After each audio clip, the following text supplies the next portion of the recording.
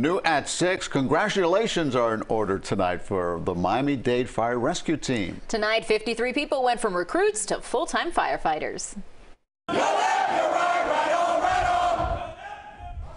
The ceremony took place at the training headquarters in Doral this morning. During the graduation, uniformed recruits from Class 150 received their certificates and had their badges pinned by the fire chief.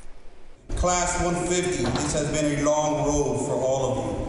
Even though this road has been long and just a small season for the future of your careers and your lives, this has been individually and collectively a challenge for all of you. So congratulations again.